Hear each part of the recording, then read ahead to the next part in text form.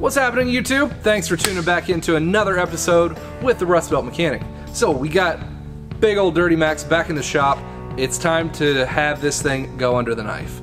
We've got all kinds of really cool parts coming in for this thing. So I'm actually going to be splitting these up into a couple of really cool videos, but this one I am actually going to focus on cab removal. It's one of those things where you've heard all these technicians talking about how much extra room there is for working on these things once you get the cab off. So I've been looking around and there's no videos for taking the cabs off of these things. So I personally have not done it myself before, but you know what? We're gonna learn all at the same time as we go along. Hopefully I'll be able to get you some tips and tricks on getting these cabs off, and hopefully it won't take too much effort. Let's get into it.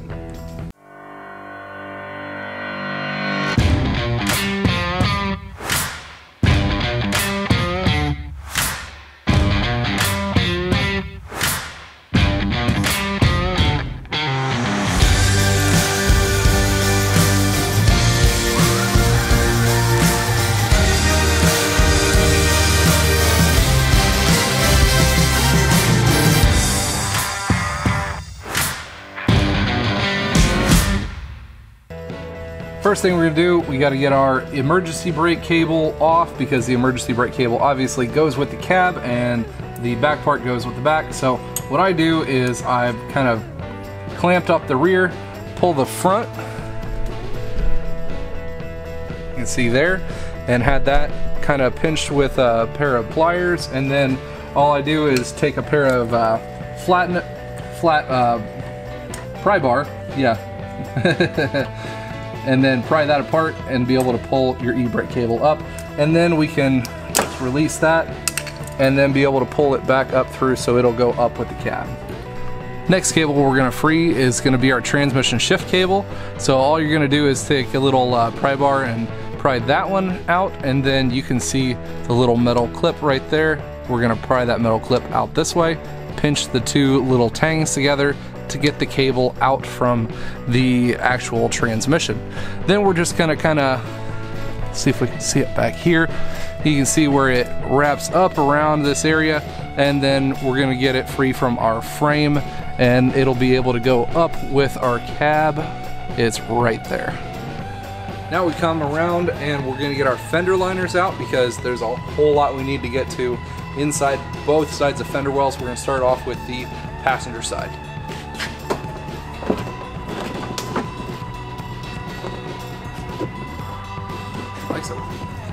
So once we're kind of into the belly of the beast here, we've got a couple of different things that we're going to be doing.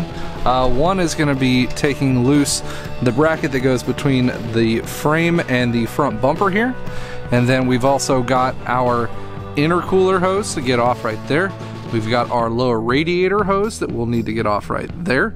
Then we're going to need to eventually get up top and evacuate some of our Freon out to be able to get our lines off of that one.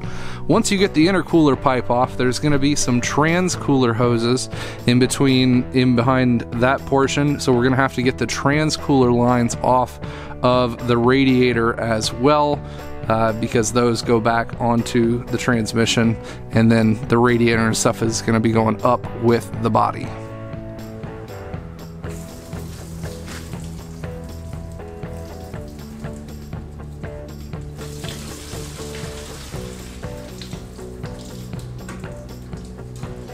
That one drain out. There's the one hose right here on the bottom of the coolant reservoir. You'll want to make sure you take that off as well. So we got the top cover off, pulled the grill out, because I'm not going to go through every single little bit on this. If you guys haven't had those parts out before, I'm sure there's a million videos on that. We got our transcooler lines here that we need to get off as well. Pull those down through, and then we'll start getting our AC lines off our compressor. One will come this way, the other one will kind of fold up into the cowl up there. Now we took the bumper off. I know it was kind of quick on that one. We took the brackets off like I showed you earlier, and then from above there's two 15mm bolts. You take each of those out on either side, and the bumper literally just slides back towards you. Make sure of course you unhook your fog light connectors as well. And then over on the driver's side, it looks like a big old mess, but Back in here, we took our steering shaft off. Another thing I might have started off with at the beginning is unhook your batteries, both of them, just to make sure you're not doing anything else stupid with the wiring. Make sure you unhook those, and then we're all gonna, like I said earlier, evacuate the AC system down as well.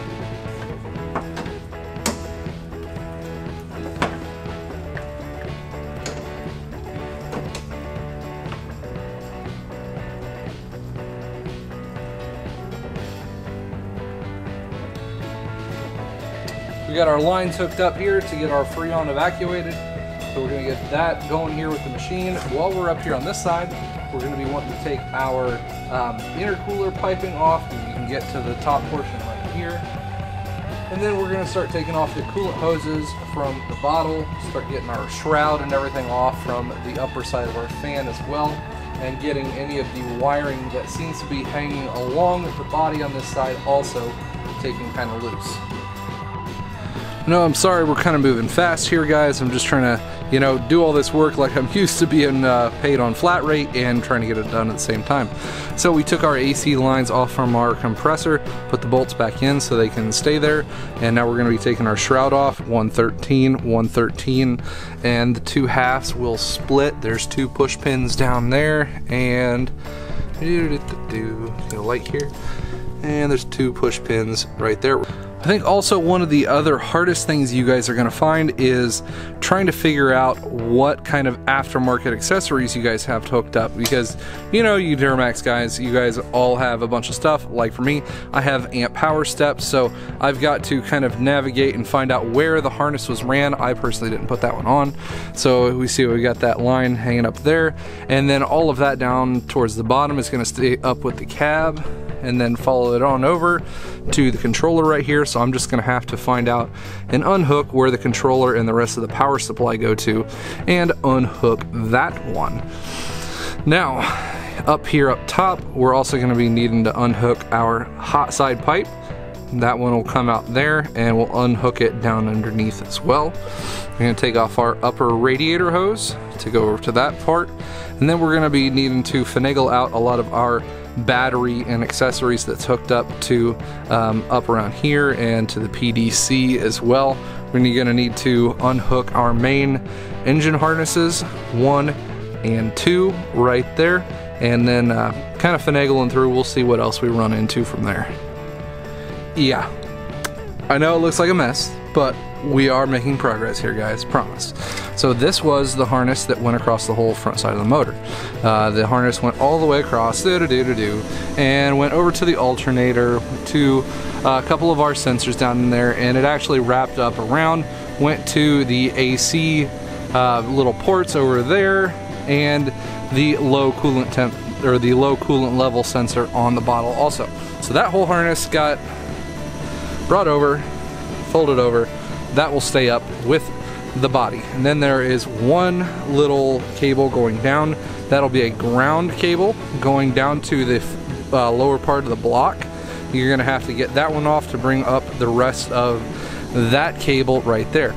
Also took off our fuel lines right there, because also one of the cables that we had to take off was for our glow plug module. So we got our lines taken off, the fuel lines, and then we've got to get them also taken loose from the brackets, which is, you know, there and there. We'll get those loose because the fuel lines go down with the rail. Hot side pipe is off, so that means we took out our inner fender on this side. I know you guys know how to do that one already, so now we'll kind of go look down into that other side of the fender as well. There's a ground strap right behind where the bumper was at, 1 10mm bolt. We'll take that one out. No, it's kind of hard to follow and show because of all my extra aftermarket wiring stuff for the air dog and all, but we unbolted all of the connectors from underneath there, started unhooking all of the wiring so that all of the harness wiring that came across the engine and then hooked it down into the bottom of the PDC there, we ended up unhooking everything we possibly could to where it would then just kind of fall down and sit down in our wheel well. Everything that went from, it also goes to the PCM, unhooking it there. The wiring that we had on our our TCM, which was on our fan shroud. We unhooked that one, and then all of our other little cables and stuff that were kind of pressed down onto the base of the PDC station. So now we've got all of the wiring on this side taken care of. Now we're gonna go and focus on getting our Hydro Boost stuff off. We've got to take off the 2 bolts, 1 nut there that holds the brake master cylinder to the Hydro Boost unit, and 1 on the other side as well, so then we can just pull that back. And then we're going to take off our power steering lines from the Hydro Boost as well. Got the 1 clamp on the return and the 16 mil on the pressure side on that one there, and we will get those off, so then the Hydro Boost will kind of just hang out up here up top, and then the brake master cylinder will go down with the vehicle with the rest of the line, so you don't break your brake lines loose. Then you can see from in the fender liner here, right there, there's a 13mm bolt cone from the front back.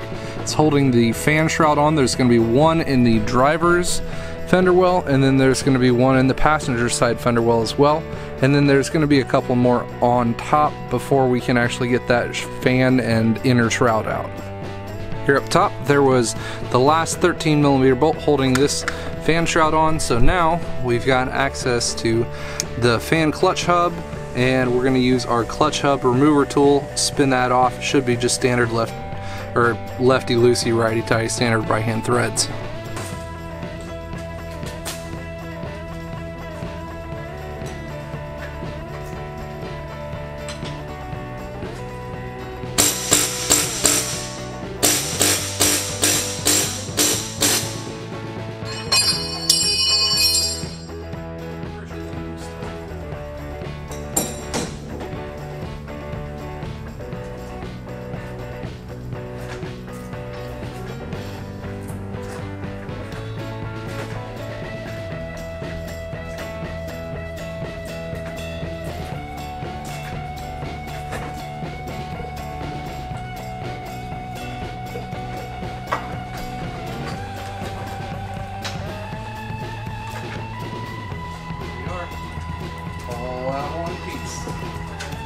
Now we are ready to take out our cab bolts. So we've got 1, 2, around the lift here, 3, and then a smaller 18mm one with a bolt and a nut in the front. That is on each side. You're going to go ahead and pull those. Me, I have a lift pump that I have also on the vehicle, so I had to pull the wire down for that one. I need to pull that one up through the top, so I'll get that one all done and handled, and then get these bolts out, and then we'll be lifting the cab up off this, guys. Moment of truth. We reset the feet. Now we're going to see if she lifts.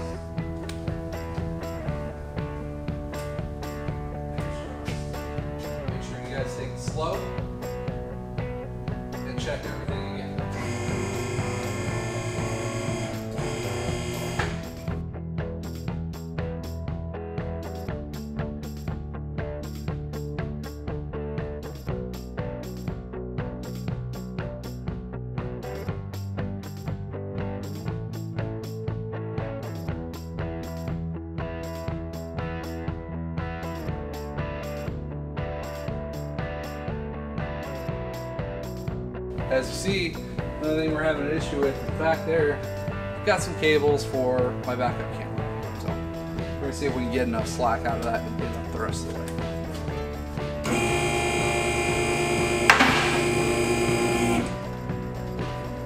Oh, we got like just the right amount of clearance to slide under the lift.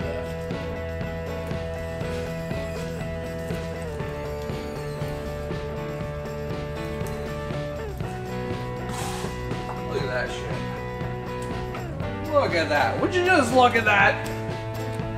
Gorgeous. Oh, tell you what, kind of getting old for this, but this is a lot of fun. This has been an eye-opening experience, and I think that we did a pretty good job. We only had one casualty. If anybody picked it out in the video, what I forgot to say to take off, I said it to myself at one point, but the coolant lines that go to the heater core have little plastic fittings. Yep, snapped.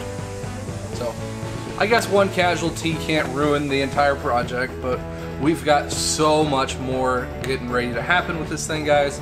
We've got turbo, big boy turbo, 68 millimeter, 6873 I believe it's going to be, from Ryan's Diesel Performance Service up in Wisconsin, who is also putting on a badass truck meet here on June 22nd. Get the details on that one from Truckmaster's channel.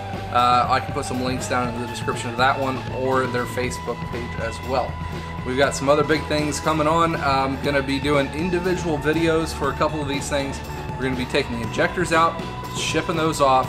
A company by the name of Bitterroot Diesel is going to be hooking us up on those, doing some 60 overs on the rebuild, and we've got some really cool intake piping to be able to see all of that. You guys are just going to have to wait and find out what we get for it. Appreciate you guys stopping in. If you guys liked it, make sure you hit a thumbs up button. If you have not already, make sure you subscribe as well. Turn on that bell notification so you get notified when I come out with cool, awesome videos like this one. Appreciate it. As always, guys, you stay awesome.